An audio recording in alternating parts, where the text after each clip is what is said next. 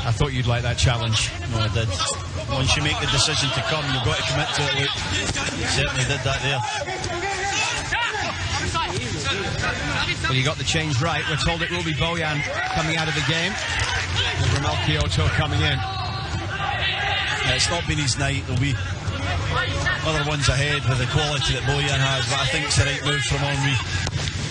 Palace Hill's ball in towards the edge of the box.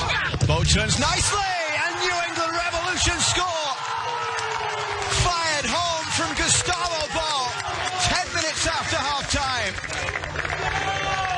Yeah, it's a little glimpse into the quality and instinct of Gustavo Bou. It's an absolutely brilliant finish from him. He had a couple of easier chances in the first half. This one's a little more difficult. I'm disappointed there with the defending of Rod Fanny. I just praised him, but this is poor. Got to do more there. Bang, what a strike with his left foot into the back of the net. Nice little turn. Diop can't get near it with the power that Bou puts into it.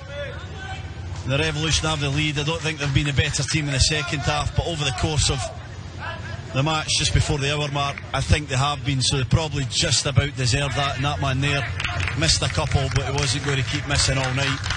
Puts them into the lead. Gustavo Bou's fifth shot of the night, his second on target. A wonderful chance just before half-time. I'm reminded of an interview I did with him on the off-season. You know, he just has an insatiable desire to score goals, this player. You know, he had 9 in 14 last season. He only had a bit part play to play in that game last season. Carried them in the end to get to the playoffs. But you can just see the game's major quality, the speed of the way the ball comes off the boot. Nobody else we've seen that shoot like that in this tournament so far.